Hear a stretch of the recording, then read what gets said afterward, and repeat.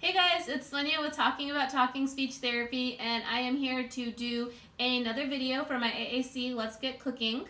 This resource is going to be on Teachers Pay Teachers either as an individual resource, or you can also purchase it in my AAC Let's Get Cooking bundle.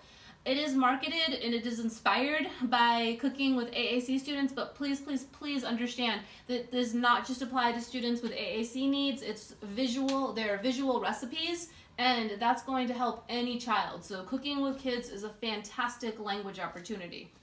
So I have some of the visuals that are included in the product. This is just some of them, not all of them. So I'll go ahead and show you a couple of those.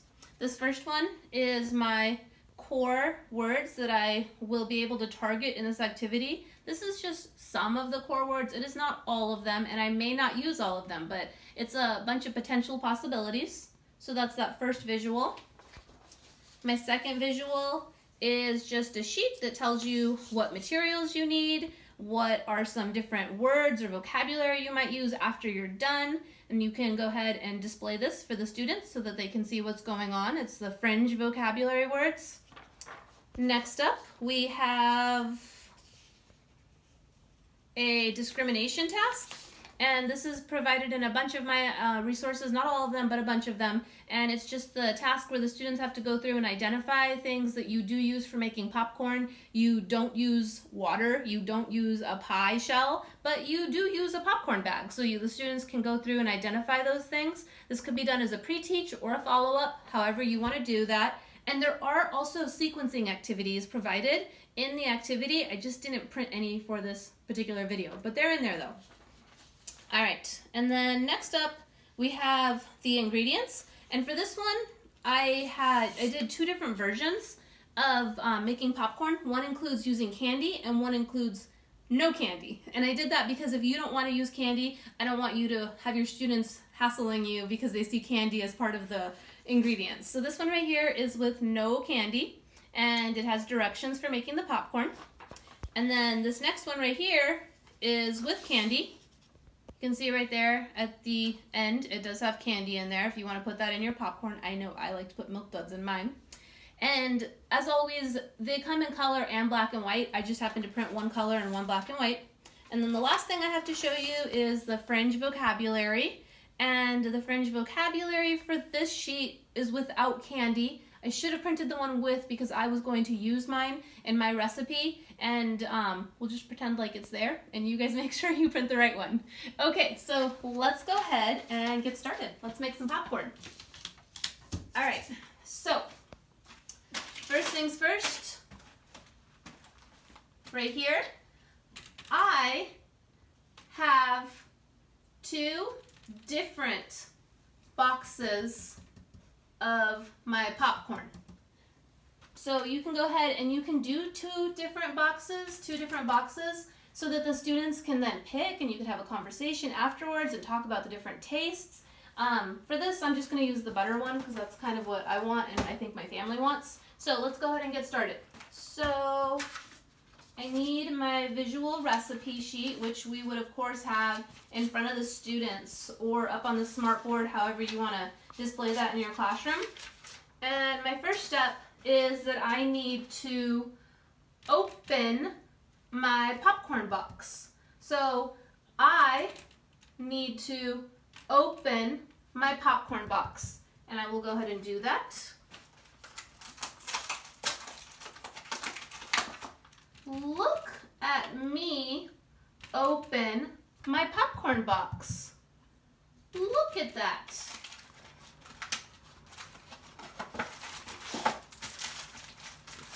Does anyone want to help me open my popcorn box? Just some options that you could do with your students. So now I have my popcorn. My next step is I'm going to get my popcorn bag, which I did, and then my third step is that I need to actually open my popcorn bag. So I'll go ahead and do that.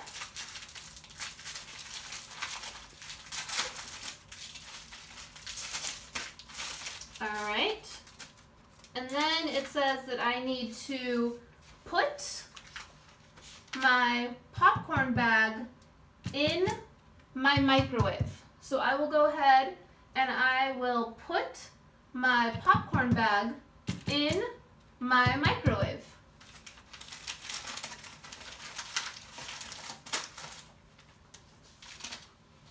And I'm just going to check it. It's this side up, and I'm going to be popping for 1.5 to 2.5 minutes on high. So I put my popcorn bag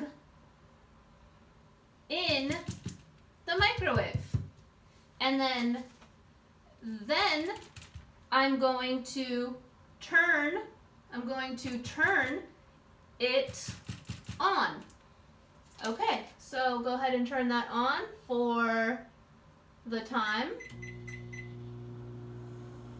And now we just need to wait. So we'll go ahead and wait, and I will come back to you guys when that is done popping. All right, guys, so my popcorn is just about done popping. So I'm going to get my popcorn, and I'm going to take it out.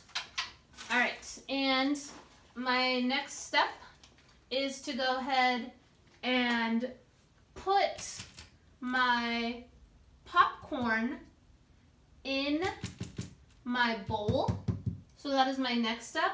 And I have this fun bowl that we got when we went to see Toy Story because my daughter is obsessed with Toy Story, or she was. She's kind of moved on past that, but it was the obsession. So I'm going to use that. So I'm going to open my popcorn, and I want to be careful because it is hot, so I want to be careful with that. All right, and then once I've opened it, I opened my popcorn, I'm going to put it in the bowl.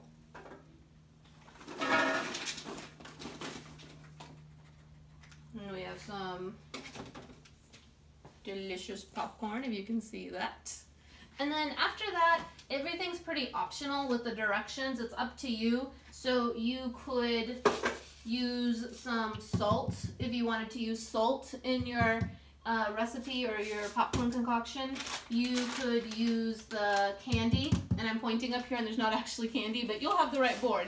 So you could use the candy if you wanted to put that in there.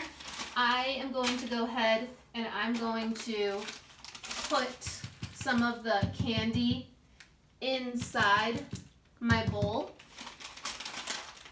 So let me go ahead and open my candy bag, and I will put it in my bowl.